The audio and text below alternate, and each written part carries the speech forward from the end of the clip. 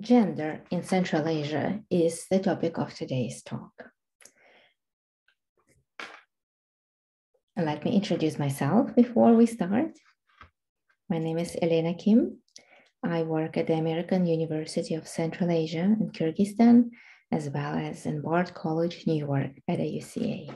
This is how I look today. It's a very fresh photo. I have a PhD in International Development Studies. With this background, I work as a professor of social sciences at the American University of Central Asia, doing research on the issues of gender violence, gender development, ethnography, and Central Asia, and I teach courses related to gender international development, politics of gender in Central Asia, and research methodology in the qualitative vector. Yeah. So in today's talk, we'll be talking about gender perception in Central Asia today, which is the content of the one semester long course. And I'm trying to briefly survey the most pertinent topics related to this large theme. I'd like to inform you that this talk is based on the assumption belief rather that gender is intimately linked with politics and economy as an organizing principle of social life.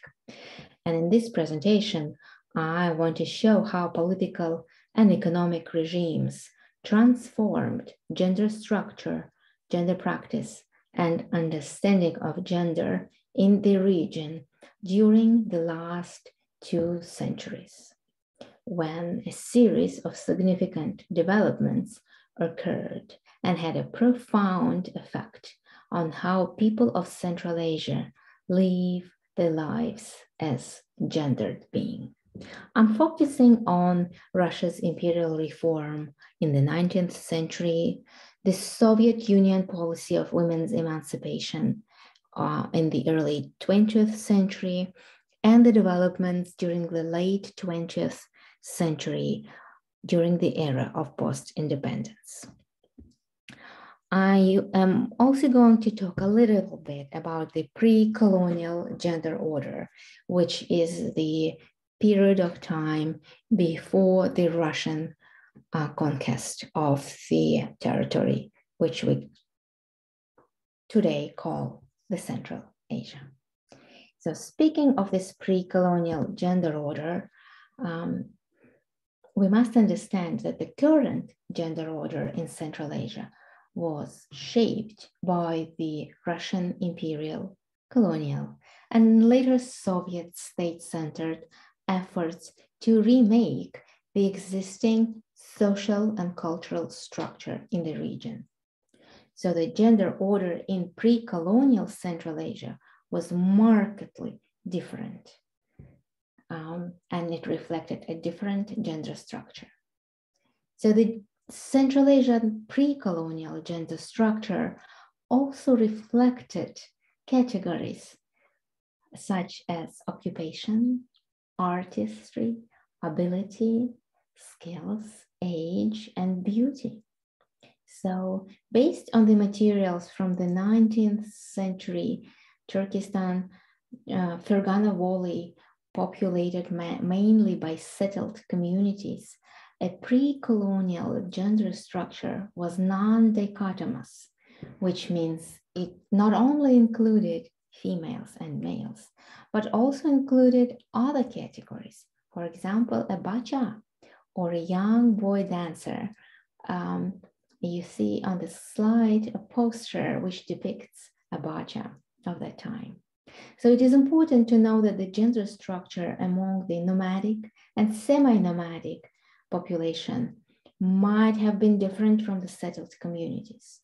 But 2 imperial ethnographers, Nalivkina and Nalivkin, their research showed that some of the Turkestan settled communities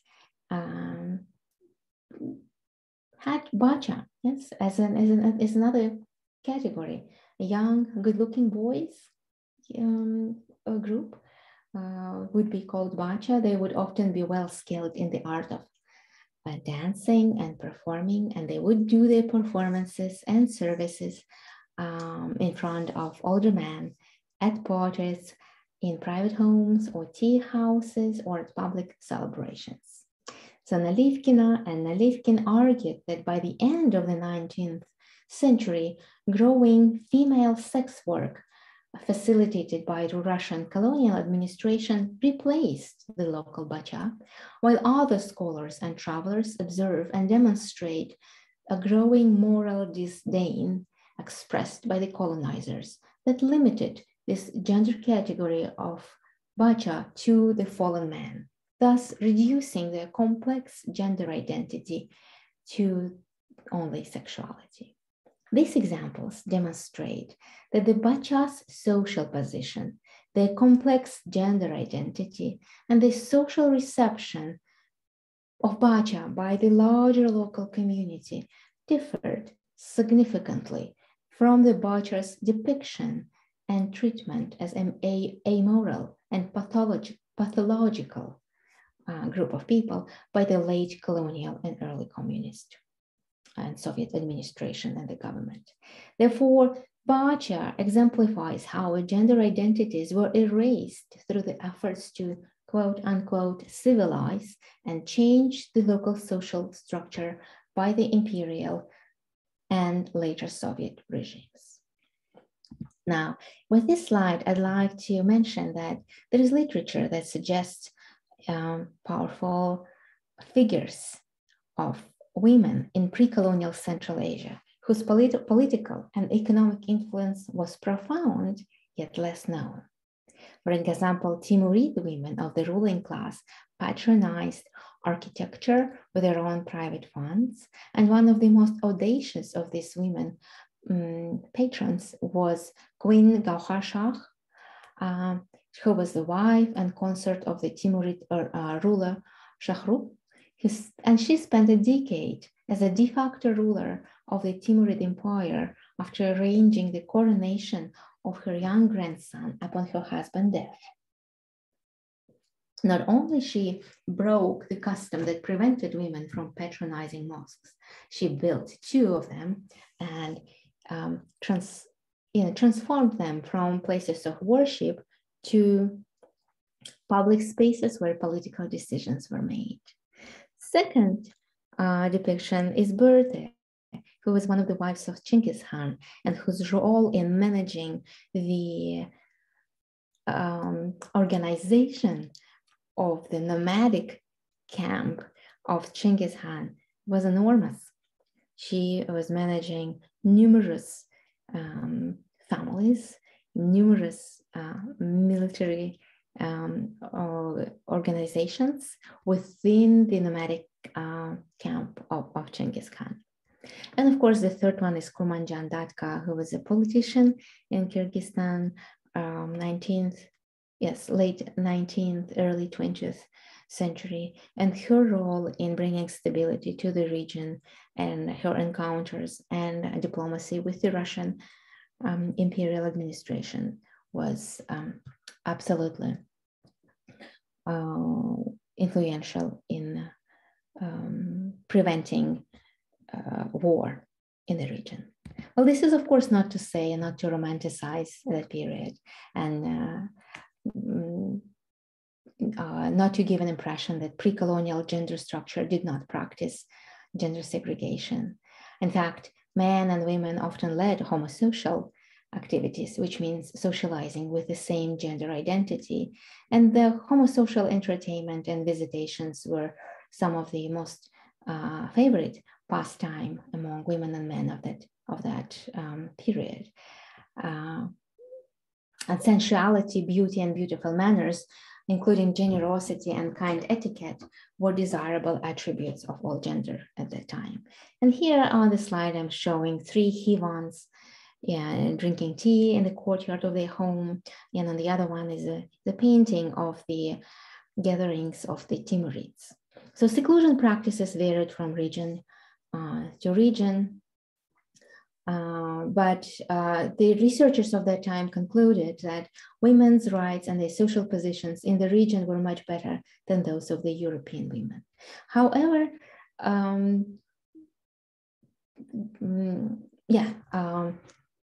just to add to a couple of sentences to the women's position is that the pre-colonial gender order reflected religious sentiments and sensibilities and standards of community, such as reciprocity, respect, and exchange, which was not equality and not heterosexual companionship, and was hierarchical, but it was less centralized and dogmatic than in the subsequent gender orders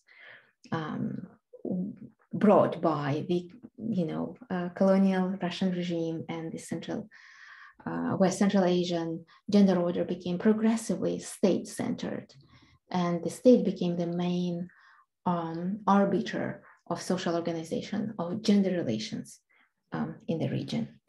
Yes, so here I'm showing you the famous painting by Vasily Vereshchagin called The Russian Conquest of Central Asia, which happened in the 19th century when the Russian Empire became expanded and spread into Central Asia, into the land that later became the Russian Turkestan, and even later, the Soviet Central Asia.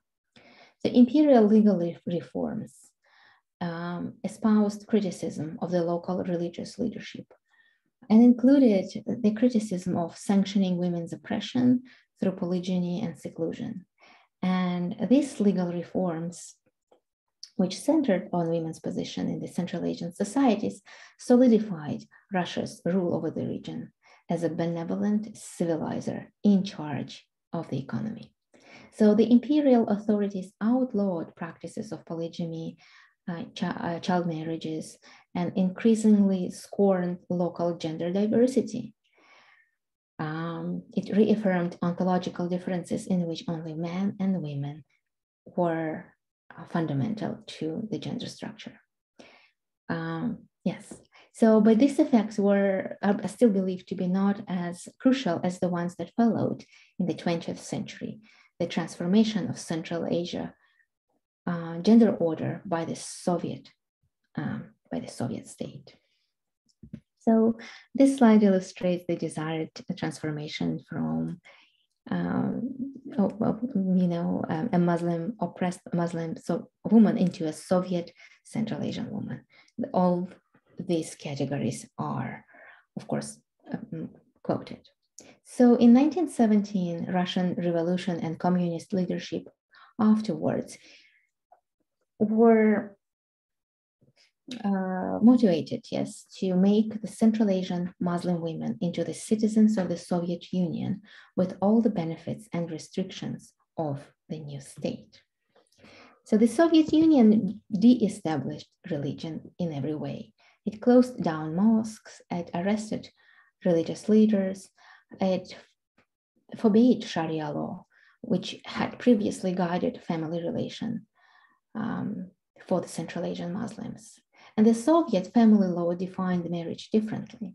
It outlawed, again, child marriage. It allowed divorce.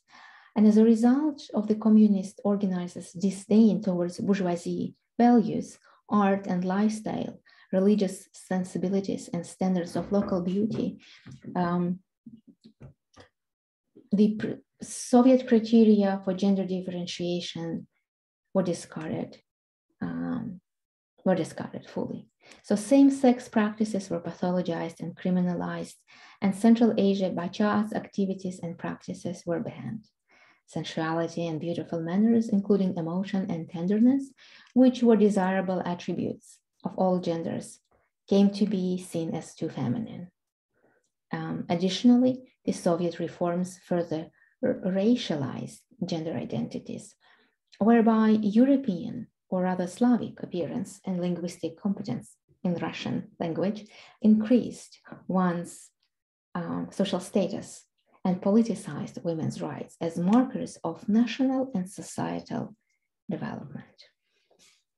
So beginning from 1920s, specifically in 1927, the women's branch of the Communist Party began hujum which is a campaign to liberate the Central Asian women through the act of unveiling. So in many countries, particularly Uzbekistan, Muslim women wore heavy veils which concealed their faces and bodies. But to the Bolsheviks, these veils were an obvious symbol of oppression of women and the backwardness of the Central Asian people. Consequently, the Bolsheviks targeted the veil in order to help the people of Central Asia, quote unquote, realize their full human potential. So here on the photo, here are the two photos, one showing women, Central Asian women sitting at the desk, receiving education, and in the right part of it is the public burning, yes, public unveiling of women, where they would remove their veils and burn them. And this one is from the central square of Tashkent. And of course, these actions were deemed completely inappropriate by many settled Central Asian communities, and it entailed grave consequences for them. The forceful, Muslim clergy resisted fiercely these forced removal of hijabs. And not all unveilings were voluntary, of course. And some women were forced to remove the veil at the gunpoint. So women experienced double pressure. On the one hand, there was this communist party that were forcing them to unveil. On the other hand, their own men from their own communities forced them to veil and forced them to object the Bolsheviks' pressure. Many archival data demonstrates that after this public unveiling sessions, yes, unveiled women were raped, brutalized, and even killed as they went back home unveiled. So from early on, women's bodies and women's dress were at the center of this debate, the debate which divided the people among them and us, civilized, uncivilized, Slavic versus the Orient, all with the purpose to reinstate specific power relations. So the communist government from Moscow called liberating local women from their dependence and seclusion, right, by their families and husbands. And this necessitated women to leave the premises of their private homes into the public, remove their veils, and participate in their labor. So these are the two propaganda posters of that time.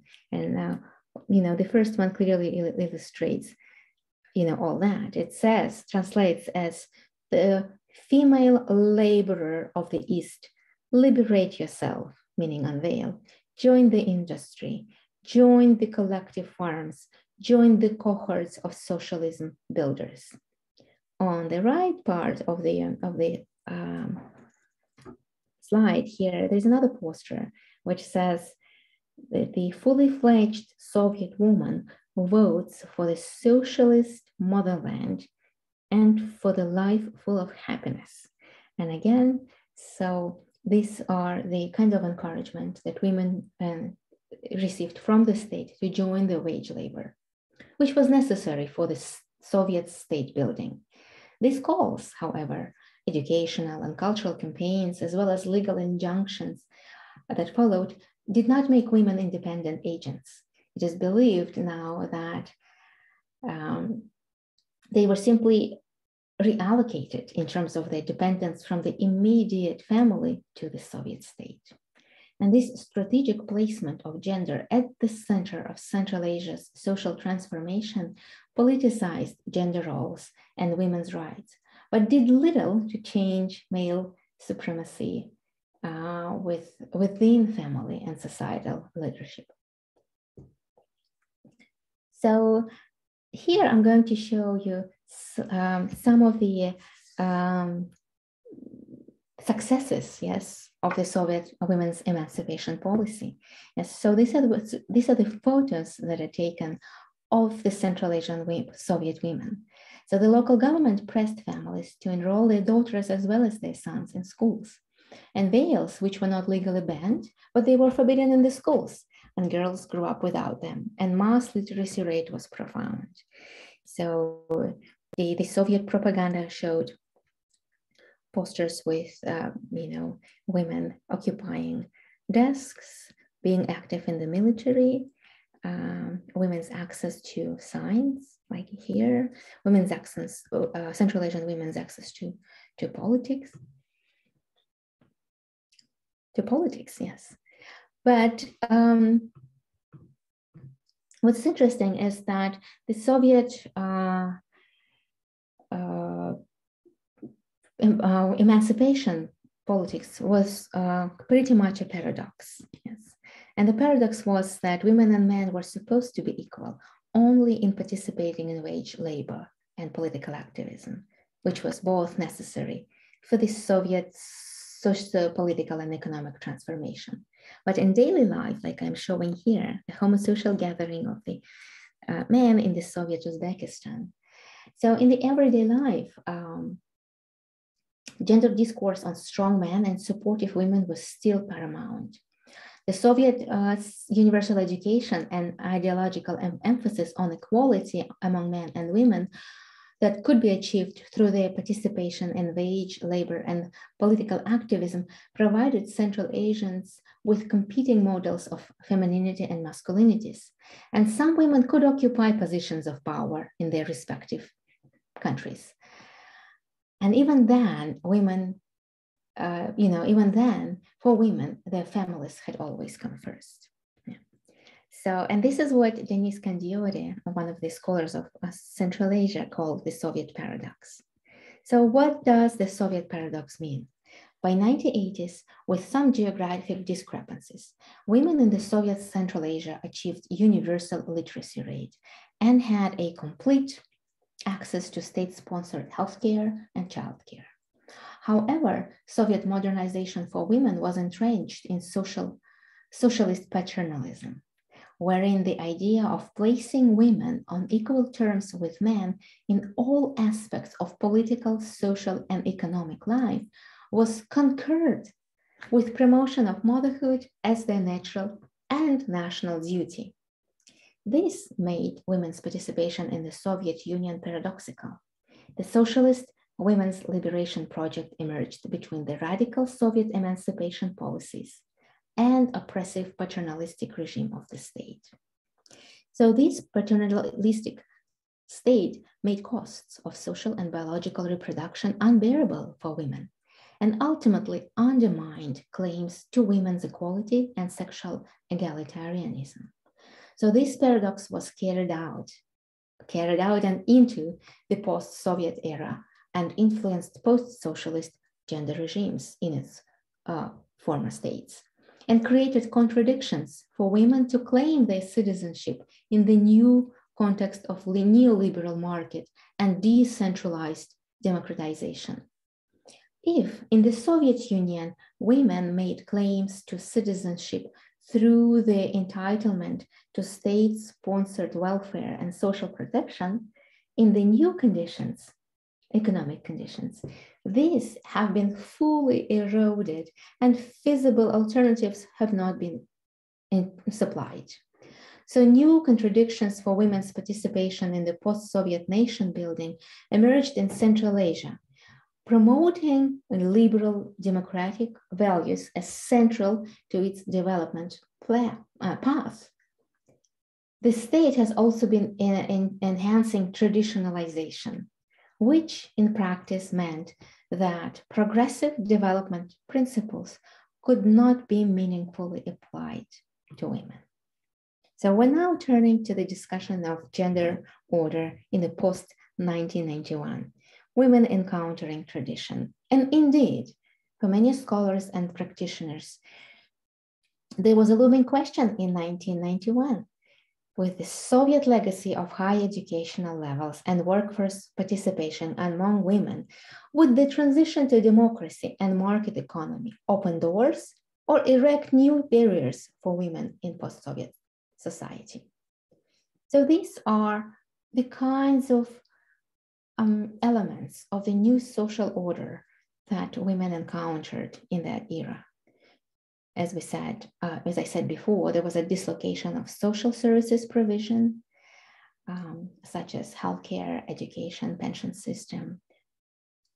There was increased participation of women in informal sector of the labor market. We all have known about the shuttle bus economy in which women were central actors. Migratory flows and in mass labor migration out of these countries. Rise of religious consciousness and practices, specifically of Islam. Women's exclusion from political participation. Growth of civil society. Influx of international assistance programs to deliver gender equality. And what we've mentioned already, the rise of neo-familial ideology. I will try to briefly discuss some of these parameters for the sake of time. So I'd like to talk about the rise of neo-familial ideology. This particular one is highly related to the processes of new nation building that ensued after independence. So constructing national ideology was of paramount importance after 1991. And it's important to note that Central Asian states initially were unwilling to separate from the Soviet Union. So when the Soviet Union collapsed, it had to develop new national concepts which would prioritize their post-Soviet independence. So the ruling regimes were bound to construct ideologies that were based on the previous Soviet geographic division and also promoted the state's sovereignty. So Central Asian leaders looked to the past experiences as sources for ideological inspiration. In this respect, the role of Soviet Union had to be left out, right? And emerging stories were historical narratives about the important past, which was expressed in the political elite's new branding and promoting of certain historical elements that would emphasize the antiquity and uniqueness of each new Central Asian ethnicity. So then historical figures, usually male warriors, were chosen as symbols of both the nation's antiquity and aptitude of the statehood in each Central Asian state. So for instance, Tajikistani's President Rahmonov's ideology emphasized the Tajiks' experience in statehood during the Samanid Empire. And the first picture here is Ismail I, the ruler of Samanid groups. In Kyrgyzstan, President Akayev, to accommodate rising ethno-national feelings, shifted his ideology to Manas, which is one of the world's longest oral narrations. And his 7 maxims were now mentioned in the epic, were now included in the national state ideology. In Uzbekistan, political administration appealed to the national hero, Amir Timur. So all 3 are represented here in this slide.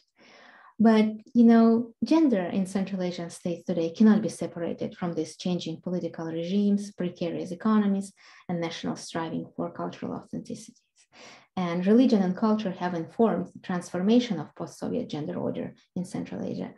And each country has its own case of re-traditionalizing, which has become a defining feature of post-Soviet nationalism.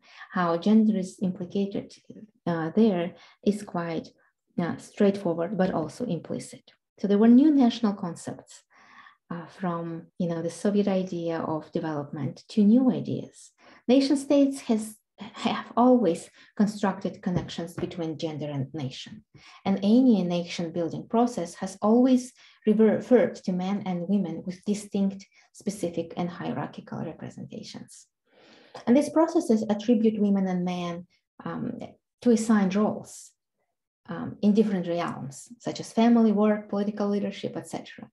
And promotion of women's biological role constituted a strategic de-employment of notions of cultural authenticity in service of the new ideological goal.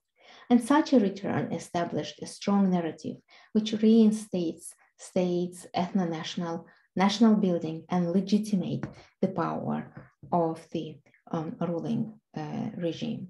So here we see new national concepts and ethnicization of public spaces. So instead of what we see on the left part, which is a colorful Soviet era mosaic promoting the technical education among the Kyrgyz people, we see new national concepts like in Kyrgyzstan, it's the concept of nomadism.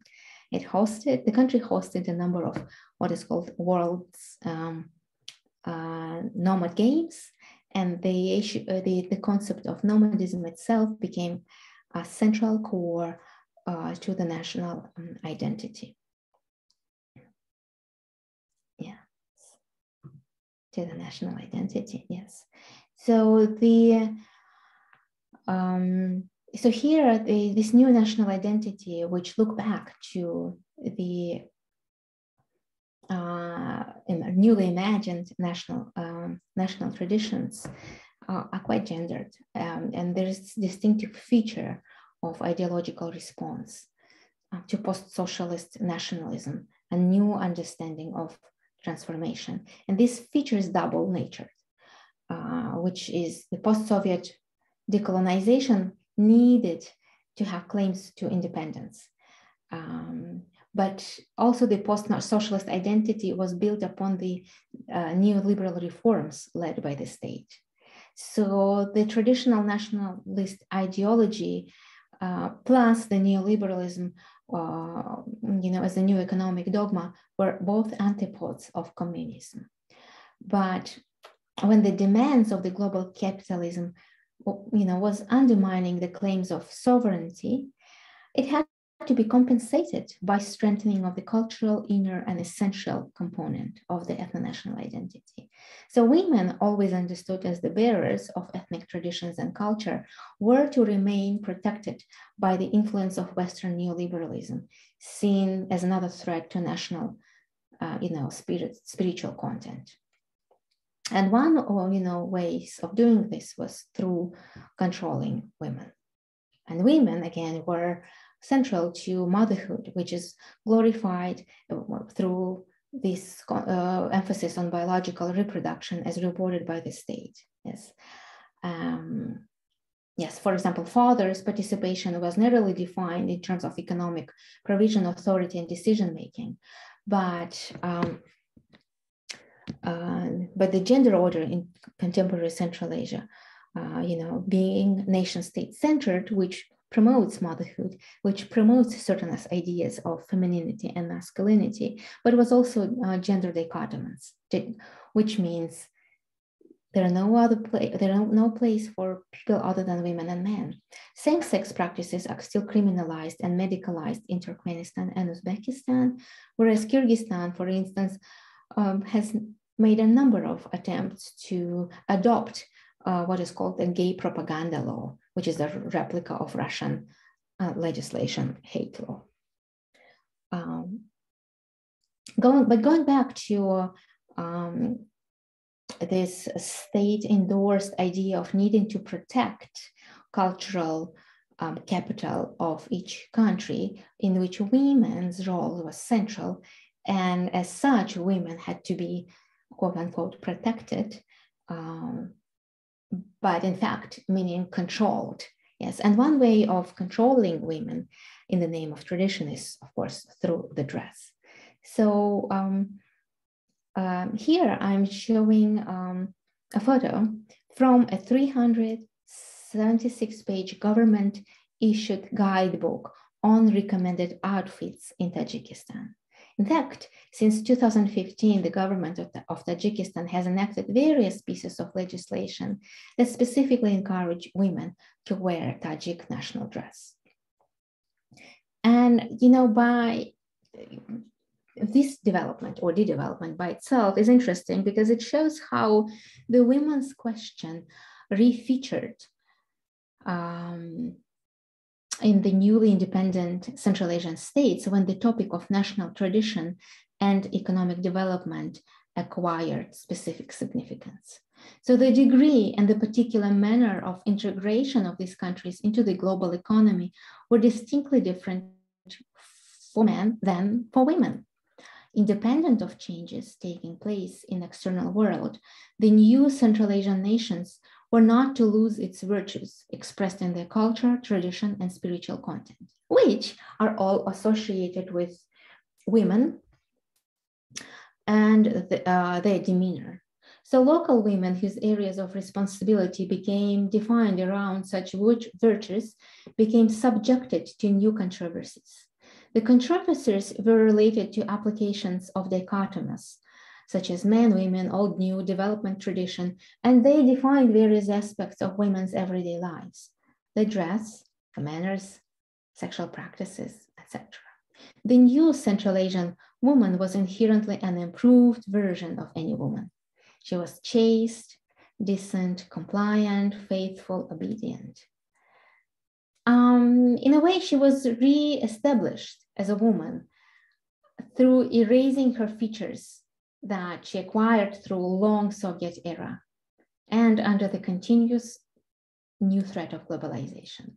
And while it is true that many women in Central Asia continue to work outside of their homes and they remain politically active and they enter civil society movement, but the nationalist notion has its ideological preference centered on women's domesticity.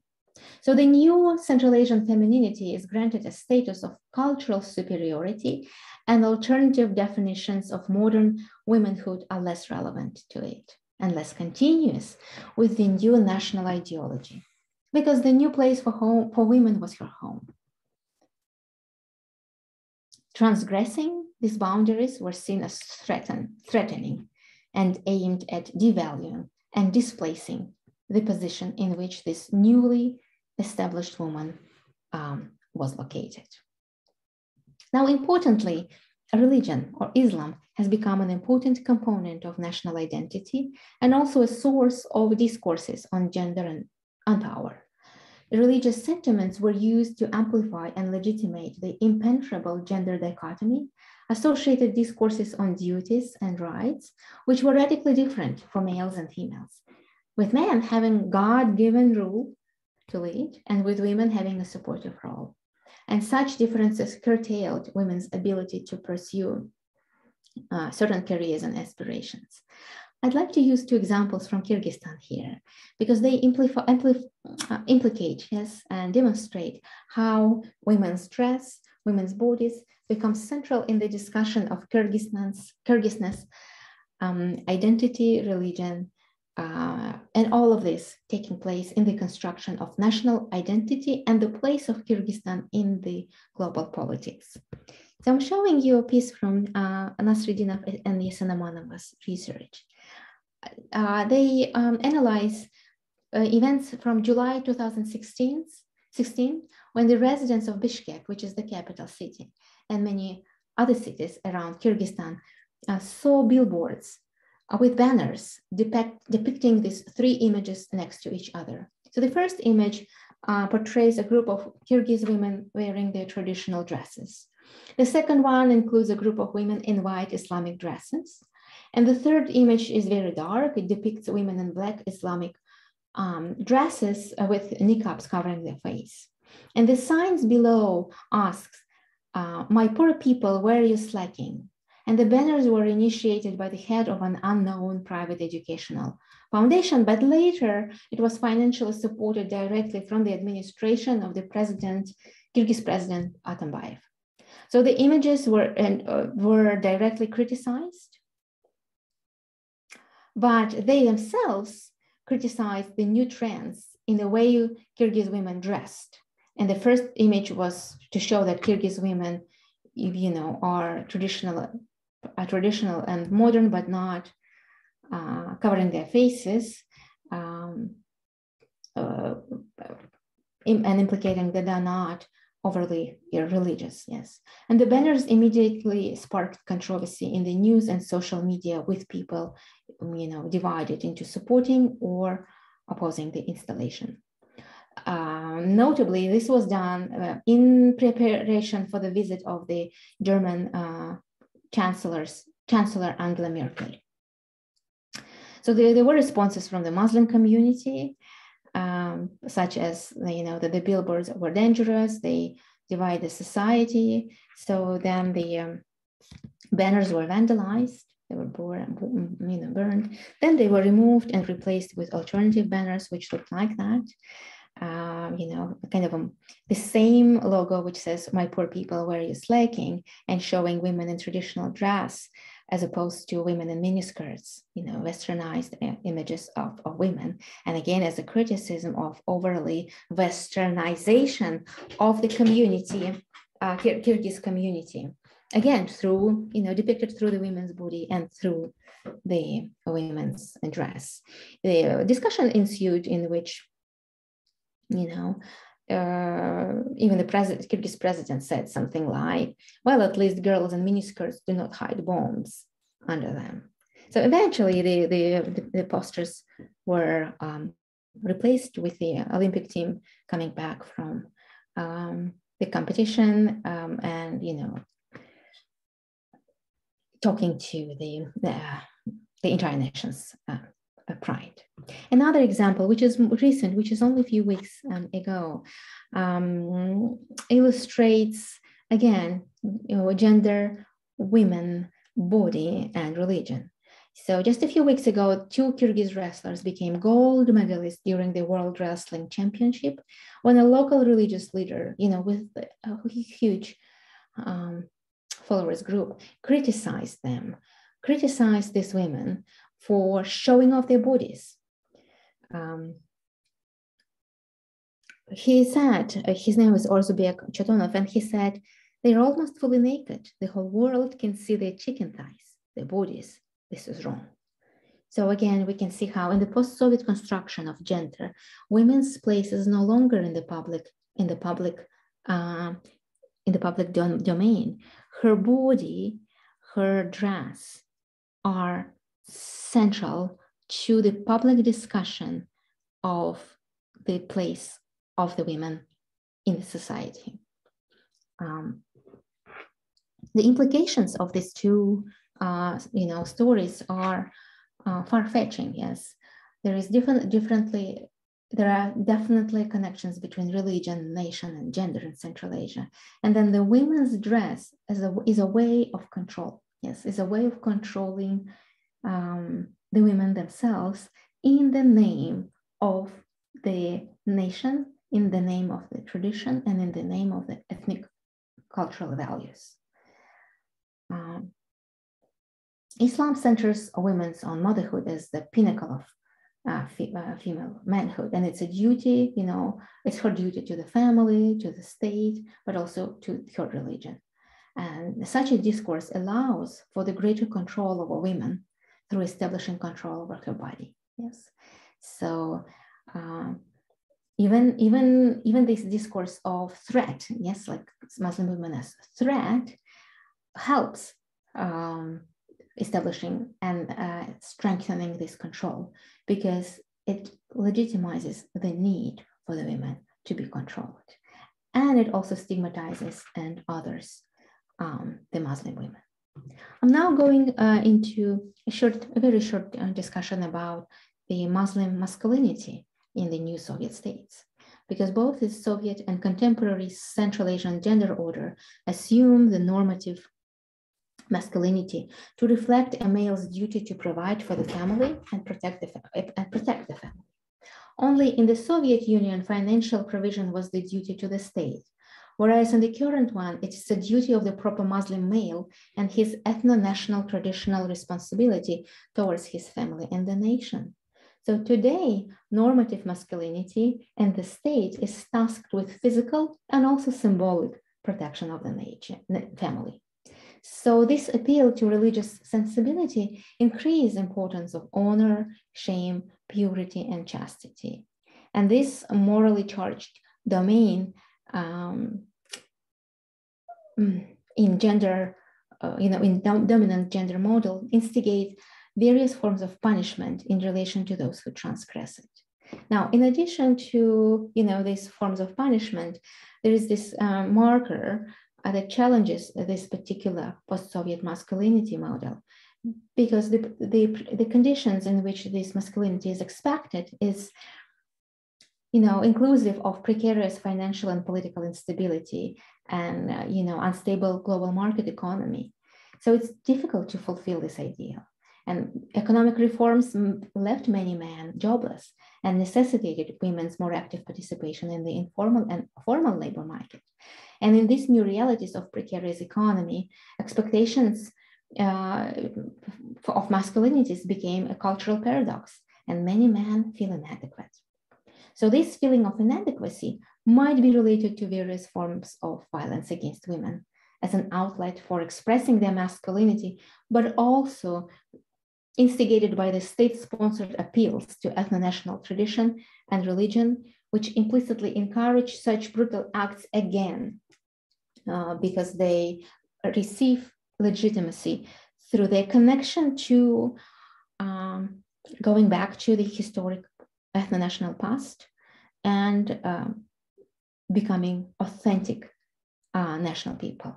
I'm going to bring in a couple of sad examples. So again, from Kyrgyzstan, we have groups called Black Patriots or nationalist device squads, which are male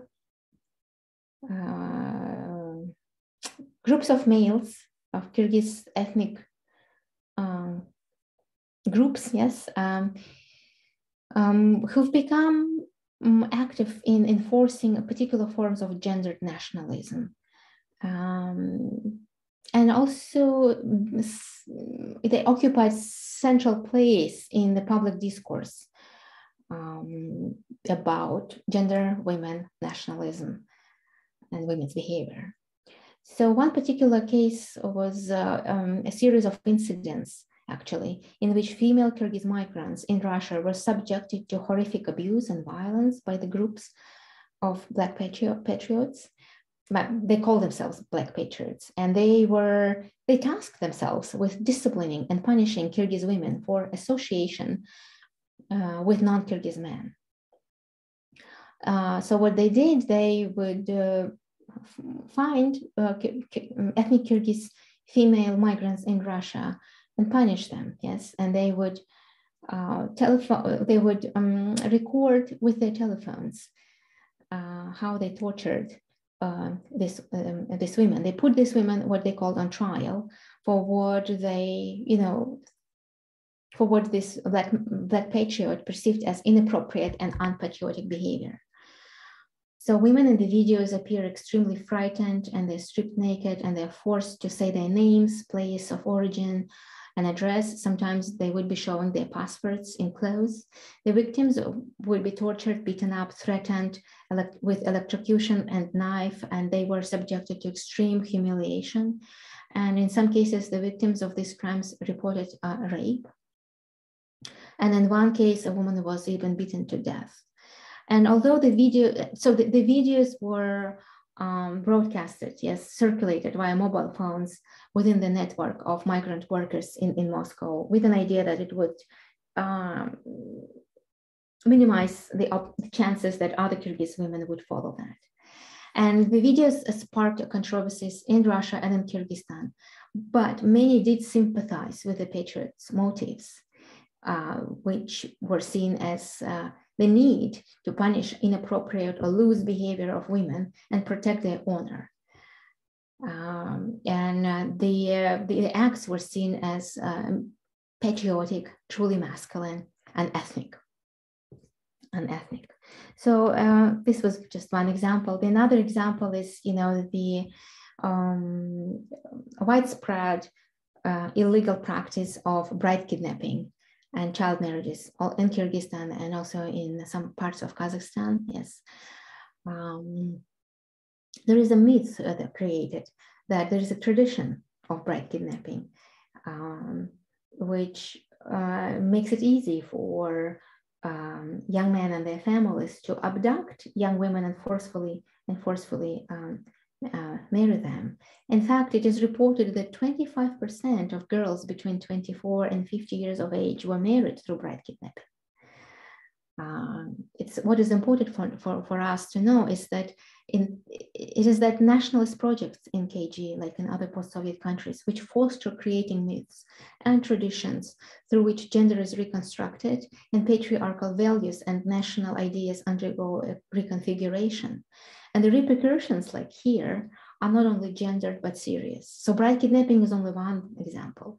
And here on the slide, I'm showing a photo from a protest against such a practice in Kyrgyzstan, and the protester holds two images of two women who were brutally killed in an act of bride kidnapping when they forcefully opposed being kidnapped and married to this person. Yes. So violence against women then is endorsed by the society, is approved by the families, and confirmed, by the police as a logical outcome of the new nationalist discourse. And I'm saying police because in neither of these cases, police acted and treated these cases as a crime. They treated this case, in the scenario with Aizada, a police person told the mother of the girl when she reported, her missing and kidnapped, he told her to be happy and be prepared for a wedding. So again, it's indeed incidence of violence against women in Central Asia is quite high. We know that nearly 30% of women in the Kyrgyz Republic, 20% in Kazakhstan, 20% in Tajikistan do experience gender violence by their intimate partners or non-partners at least once in their lifetime. And the actual figures are likely to be higher because the data is usually, scarce or outdated, and incidents are typically underreported. Other forms of gender-based violence against women in the region include domestic patriarchal abuse, meaning when newly married young women come into their husbands' families, they often experience violence, psychological, financial, economic, and physical from the family of their husbands. Polygyny is another form. Kalim, which is the bride price, virginity testing, bride abduction, forced marriages, and honor killing. So there is a strong argument that these forms of violence are an expected outcome of the intricate linkages between how post-Soviet politics of gender and nation and violence are interconnected. There is a belief that there is a post-Soviet national identity-related processes called traditionalizing nationalism, in which the division between feminine and masculine is fixed, and gender binary is endorsed by the state, and in which state controls women's bodies through construction of maternity as a national duty. And then the national ideology restricts women's political participation in the name of tradition, authenticity, and nature. And all of these processes accentuate women's subordination. So one example again comes from Kyrgyzstan, and it's the a law on prohibition of women from more than 400 professions. And I'm just quoting here some excerpts from the text of the law.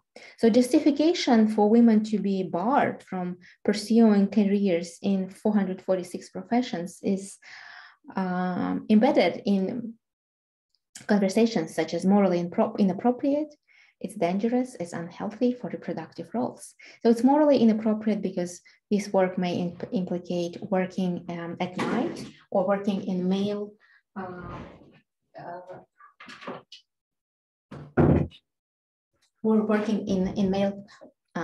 collectives. It's dangerous for reproductive health, which again contradicts the state-endorsed policy on maternity. Yes. Speaking again of these politics, gender, violence, and nation, this is a picture from just a year ago, yes, a year and a half ago, when a women's peaceful march on the Women's International Day was brutally suppressed by, by both the police and the Black patriots. Another picture is from Kazakhstan, when a Women's Day activities on the same day were suppressed. In fact, activists were burning a funeral wreath in a public place as a symbol for a rally against violence against women. And they were convicted for violating the law and on organizing and holding peaceful demonstrations. And organizers were penalized and, with administrative fines. Again, transgressing the norms, yes, transgressing these ideas about new femininities are punishable. And, I hope I've illustrated that the punishments are quite serious. In my next slide, I will talk a little bit about another development that happened after the post-1991 collapse of the Soviet Union, which is the encounter with the international development community, which came to Central Asia in large quantities with an idea to bring gender equality. So these organizations had a specific stance towards the Central Asian women, and they depicted them as hard hit by transition, suffering low status, being economically insecure, feel excluded from political and economic arenas, poorly paid in the precarious labor market, and overwhelmed with daily struggles. At the same time, the same sources illustrated Central Asian women as a resource for promoting development and democratization, being agents alongside the government and economic sectors. However, these encounters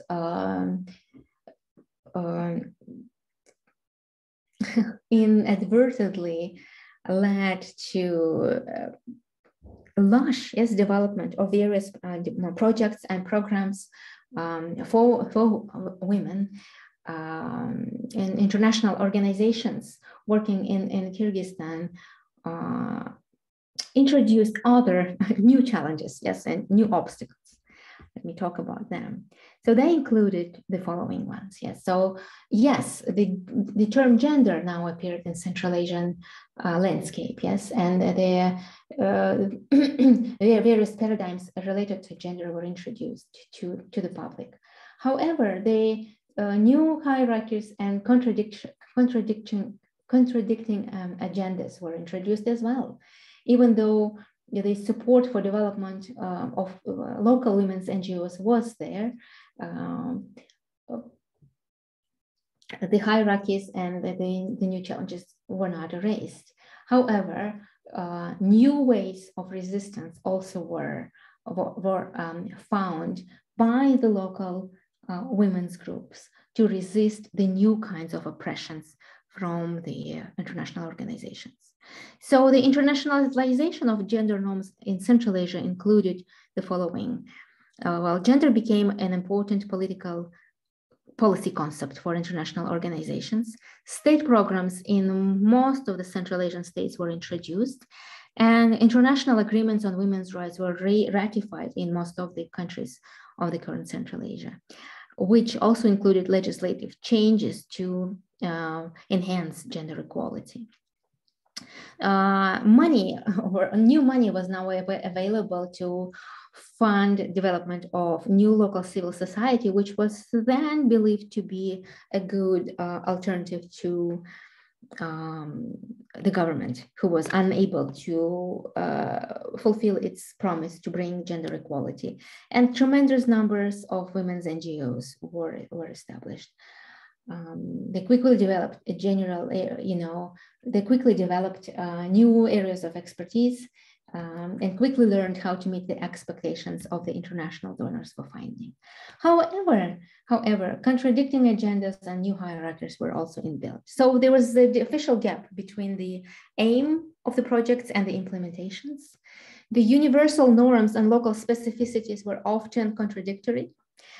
A new divide was introduced, yes, between the West and the East, between the developed and the underdeveloped, between traditions and modernity.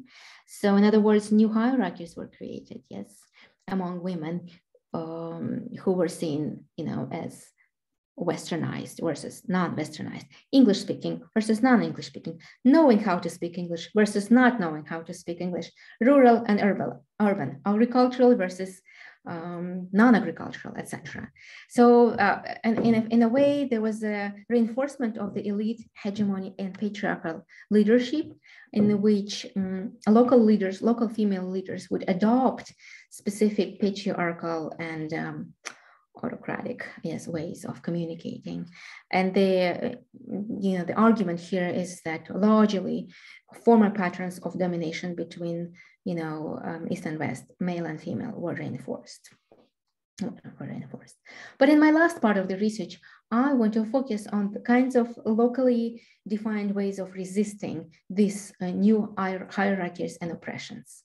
So John Hauer talks about using transformative approach, double bookkeeping, reflections on bifurcated consciousness, and learning to change donors' agenda on the women working in the local NGOs. Nasreddinov and Yesena Manova talk about how women's religious groups express their own ways of ways of fighting and struggling. So in which they frame hijab, for instance, as their own choice and the result of their own struggle. They showcase female Islamic activism and proactive position of the Kyrgyz Muslim women. They talk about OTINs, which are female Islamic teachers, as guardians of faith in the Soviet and post-Soviet times. Research in Tajikistan showed how hijab is a cultural strategy for women to help access the economic sector dominated by men. It's a very interesting study showing how when women put on a hijab, they can actually go to public spaces without being afraid of being harassed. Through popular culture, local activists produced alternative discourses which transgress prevailing models of gender behaviors, which they find oppressive, and local artists use their platforms to challenge existing national ideologies by exposing gender struggles. So this is a Kyrgyz singer Zere with her, artistic activism. We have Danela Sidikova in Kazakhstan, which is a singer and also a songwriter, and how she used Instagram to share her story of sexual harassment. We have Aliya Shalkar, who's also an artist from Kazakhstan, and she created an alternative reality video campaign, Ayel, to discuss domestic violence, bride kidnapping, sexual harassment, victim blaming, and discrimination against women in the workplace and politics, and in Kazakh society in general. So she includes 6 short video creating, and she created them during the quarantine. We have art exhibitions like this one in Bishkek called Dreams of the Invisible Women, focusing on women suffering from violence and discrimination, women living with HIV, or women using drugs, as well as the LBT women using to send message to the society that they are there, they also love and are loved, and they deserve to be happy and have equal rights. Another one is, of course, is the feminist exhibition of art, Feminale in Bishkek. And here they're showing, it's a kind of an installation of the oppression suffered by young women, wives who live in the patriarchal households, and the amount of work, household work they need to do. And this particular one shows how they must clean the intestines of animals for national cuisine, and how labor intensive this work is, and how hierarchical this work is. You are assigned this kind of job as the person with the lower social status in the family and kin. We have Umida Ahmedova from Uzbekistan and her artistry, as her media projects on the burden of virginity. And, where she raises a question about virginity testing in Uzbekistan. She, in fact, is persecuted by the government, and she's still she's still banned from leaving the country. And, because she's under the investigation. We have from Kazakhstan an artist, Almagul Menlinbaeva. She uses these installations to draw attention to the problem. And here, this is her installation against child marriage. This one is her installation of where she merges the problem of desertification and the desiccation of the Aral Sea.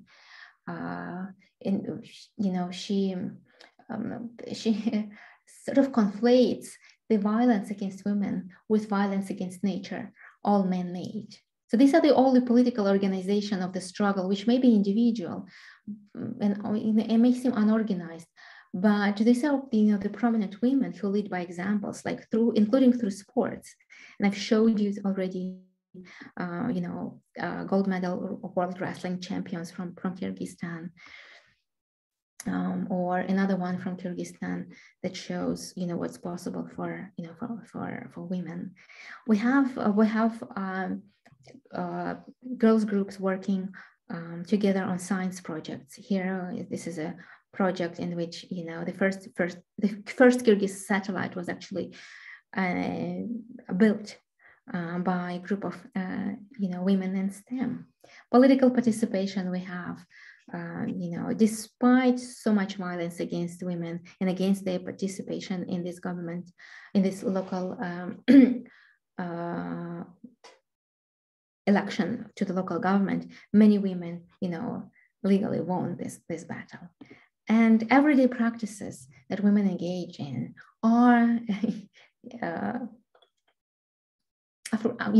legitimately framed as a resistance, because their resistance and active agency is meaningfully contained within their everyday practices that men and women undertake within the constraint of the existing gender order.